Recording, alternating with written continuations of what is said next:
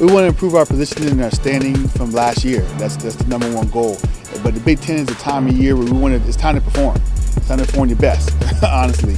The training's been all geared towards the end of this championship season, and so this is the time to let it all out. Put every effort you have into the performance. So anytime you're going up against the best in the country, you always get excited to see how you can raise the level in all the events, running, jumping, throwing. So everybody's excited to see what we can do at that level of competition. We're really excited. I think it's great now this year we have like a year under our belt, so we kind of know what to expect more now. We know what to expect. You know, you have people who are pretty much good, and they good from 1 through 10, not just 1 through 3. Right. So it's deep.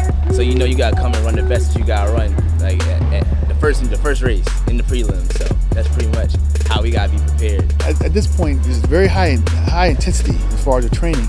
But at the same token, for me, it's also time to really monitor their health and their well-being. I'm pretty excited to go out there and kind of see exactly where I'm at and kind of just increase my time, especially this is the last time I can qualify for any national ranking, so I'm really excited to just go out there and give it all I got. Mecca won outdoor last year, so if one of us can take it this year indoor, you know, or even go 1 and 2, it'd be great.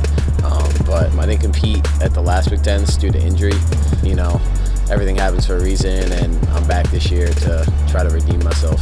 We've been focusing a lot on everyone's individual events and a lot more technical stuff. So we have, you know, our really intense training as we get closer to the meet, but we also been taking a lot more time to do the little things that count more and kind of, you know, it's gonna get us further in the races or any event that we have. But individually, I'm just trying to get faster, doing my blocks. That's an important part of my race.